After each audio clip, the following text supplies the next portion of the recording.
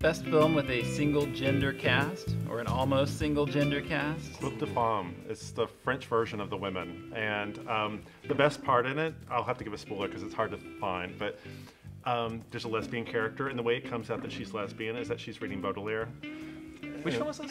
Club de Femme, Women's Club, it's called. I haven't even heard of it. It's amazing. There's not a single. There's the male characters, but you never actually see them. Like you might see their shoe, or you might hear a voice, but they're never actually shown on screen. Does it feel like a gimmick the way they do that? Oh, totally. It's a totally gimmick. And the thing is, it has all these kind of thinly veiled kind of cheesecake things with the women in the bathing suits like hitting the beach ball back and forth.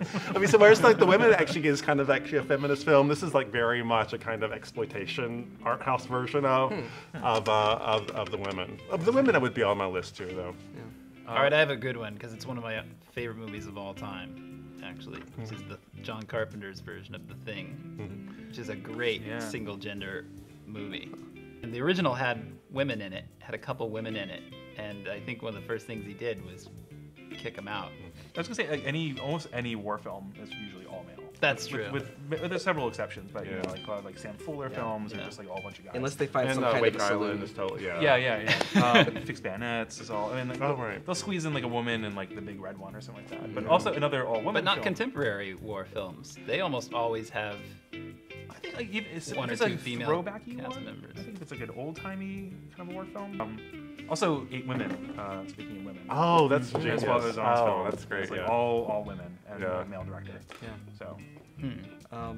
The one I could think of, and it's not technically all women, but it is essentially an all-women film, is Born in Flames by Lizzie Borden, which I saw, and it's a movie that you see in college. But I really recommend anybody that is not in like a film program to just go seek this movie out.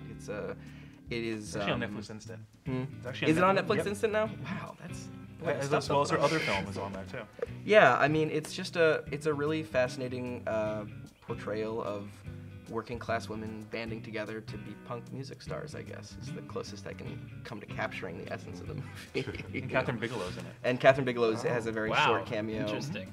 And some very, very unknown punk ladies, with some really good music. I mean, there's like really good, like, I don't know if you call it like no wave. Yeah, well, no-fi is what they would call it now, I guess. No wave stuff, The Warriors is a great male movie, although it has a female gang in it. There's also a token love interest that pops in when they get to that one neighborhood. Oh, that's right. Yeah. She trails with them. Yes, also, that's right. Mercedes Mercy. Ruehl is in it briefly. Yes, that's right. She captures James Remar.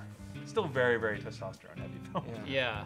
I mean, that would be another list. I thought there's like no shortage of really mostly male or all Yeah, male yeah. films. It's kind of interesting that there's Like Westerns. rarity to find films that are all women, but I just thought of another all-female film. Yeah. Bitter Tears of Petra von Kant by Fassbender. Oh, really? I didn't know That's that like was all female. 3 or 4 characters are all female. Huh. And they never leave that one room, which is why it's so easy.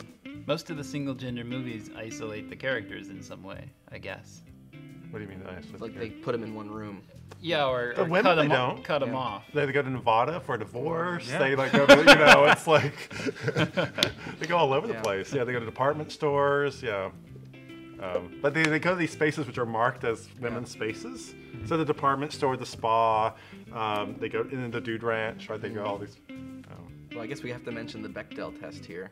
Do you guys all know the Bechdel test, Alison Bechdel? The Bechdel test is, are there more than 2 women in this movie? Do they talk to each other about something other than a man? And you would be amazed at how many films fail this test. Yeah. Hurt Locker fails, Yeah. But directed by a woman. So. but directed by a woman.